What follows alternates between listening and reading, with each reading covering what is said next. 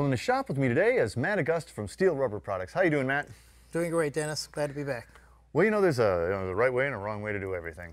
I know most of the wrong ways.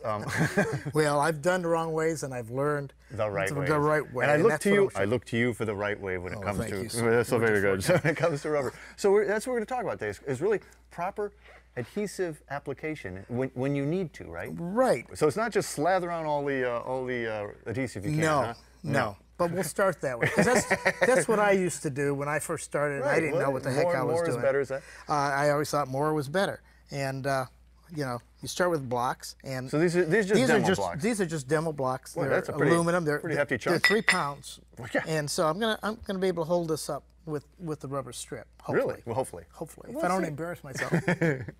Now, the first thing we'll do is how I first used to do it, and most people do it, is they would just put a bead of rubber down,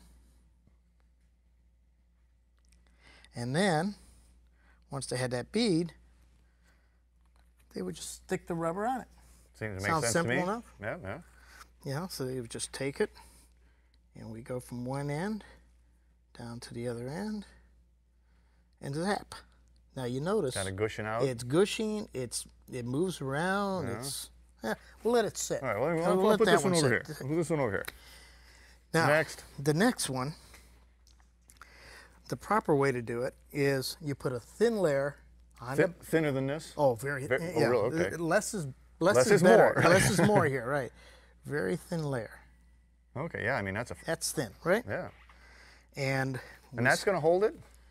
Yeah, and we just put it out there, and we let that get tacky. Now we do the same thing with the back of the rubber. So you're applying to each. Right. You apply it to each side, and you let it get tacky. Now you're going to smear it around again? I'm going to smear this one too. Okay. And make it. But that really isn't a heck of a lot of adhesive. No, it's very, very little. And it'll dry. It'll get tacky. It dries up faster that way too. Okay. And we'll let that sit. All right. Now, while we let that sit, I'm going to tell you about our peel and stick. Our peel and stick, you know, we use on fiberglass cars, smooth metal, whatever. That's even easier because once you've cleaned your door or chunk of aluminum, chunk of aluminum, whatever you're going to stick it to, you're there. You peel. Then it's just peel and stick. Which is, you know. Hence the name. Right. And that's, you just peel it down and stick it on. Okay. Enhance and peel and stick. And it sticks. And it sticks. Okay. You know, so it's an immediate job. Now, are we tacky over here yet, do you think? It looks like it just needs this is getting there. It's getting very close. You're doing that by feel? Right. And you can see that it's not sticking to my glove, so it is getting tacky. Slightly it's not coming off on my finger. And then we just put a real thin additional layer. Additional layer, just on one side. Okay. And we do the same thing again. We spread it, smear it out. Okay. Now this time, before it dries up, we're going to go ahead and apply it. Oh, okay. So this time I'm applying it wet, basically. Mm-hmm. That's on one side.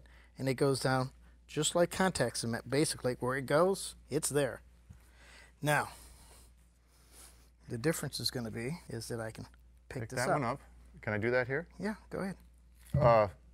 Not quite. I can do it, but the aluminum block doesn't come with me. Wow. Yeah, this way, you're still picking both of them up. Fantastic. After all, look at this. Nice and clean. What about that one? That's a little on the side. It needs a little cleaning. That's not very nice. Yeah, well, I'll work on it later. That's right. All right, well, hey, if you want to learn about the proper adhesive application or any other rubber installation tips, log on to myclassiccar.com. We'll direct you to Steele Rubber. Nice job, man. Well, thank you. For classic performance products, cruise over to the Speed Shop Mall at EggieSpeedShop.com.